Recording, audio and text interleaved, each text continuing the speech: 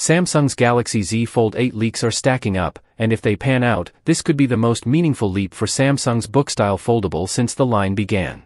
We're talking a slimmer and lighter design by roughly 10%, a larger 5000 mAh battery, a new inner display structure that aims to reduce the crease, and the potential return of S Pen support.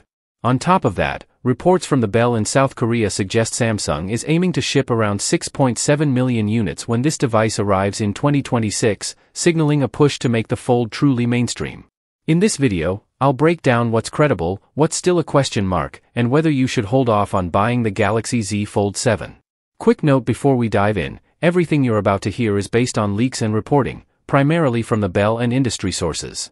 Samsung hasn't confirmed the Galaxy Z Fold 8 or its specs yet, so details can change. Where possible, I'll call out what's reported and what's speculation. Let's start with the headline, thinner and lighter by about 10%. If you've used a foldable daily, you know a small percentage drop on paper can feel like a big difference in the hand.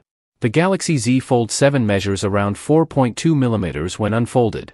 A 10% reduction could bring the Fold 8 to around 3.8 mm in that same state. That doesn't just look good on a spec sheet, it affects comfort, balance, and pocketability. A slightly thinner chassis can make one-handed use a little less awkward when the device is folded, and it can reduce fatigue during long reading sessions, gaming, or split-screen multitasking. The trick, of course, is doing it without sacrificing structural rigidity.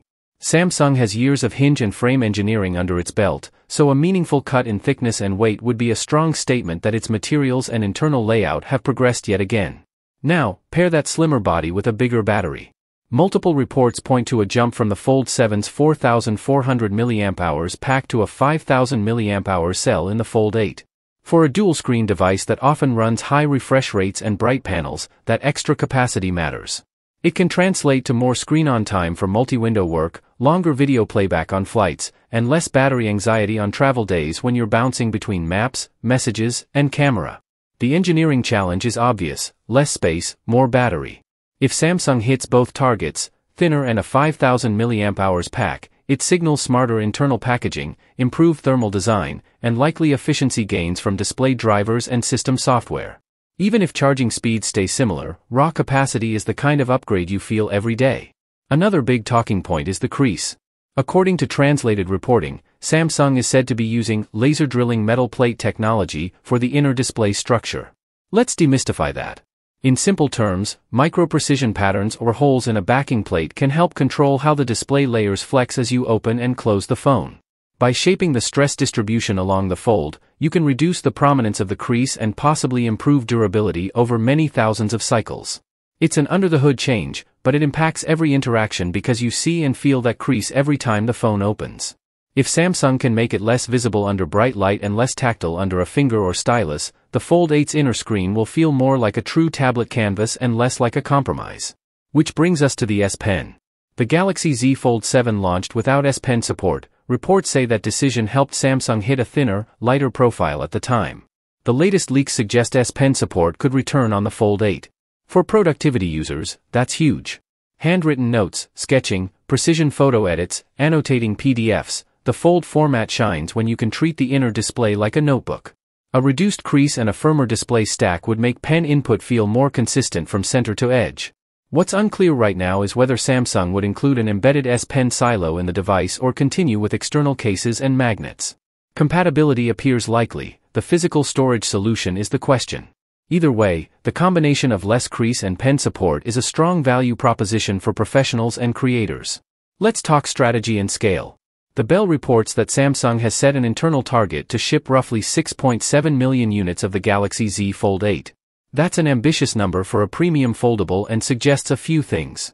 First, Samsung seems confident that the design refinements, thinner, lighter, bigger battery, smaller crease, will resonate with a broader audience. Second, it implies a coordinated push with carriers and retail partners, potentially more aggressive promotions, and a wider global rollout intended to normalize the Fold as a flagship choice rather than a niche. Third, it fits with another point in the reporting: Samsung plans to place foldable handsets at the center of its smartphone business. In other words, foldables aren't just a halo project anymore, they're core to the roadmap. There's also a competitive backdrop here. While the decision to scale up Fold 8 shipments reportedly isn't specifically about Apple, the industry is buzzing about a possible iPhone Fold entering the market. If and when Apple arrives, it will instantly bring massive consumer attention to the category, and it could cannibalize some Samsung sales, especially in mixed ecosystems. Samsung's best defense is to sharpen the fundamentals now, make the device thinner and lighter, improve endurance, minimize the crease, and restore S Pen support so the Fold remains the power user's dream. That's how you keep leadership in a space you pioneered. Another thread in the story is the rumored Galaxy Z trifold. Separate reports point to a December 5th reveal, likely in limited quantities. If that lands, think of the trifold as a halo product. It showcases Samsung's material science and hinge innovation at the extreme, grabs headlines, and feeds learnings back into the mainstream Fold line. The Fold 8, expected in 2026, would then be the volume play, the refined, everyday foldable that a lot more people can justify. The two products don't compete directly, they complement each other on the roadmap.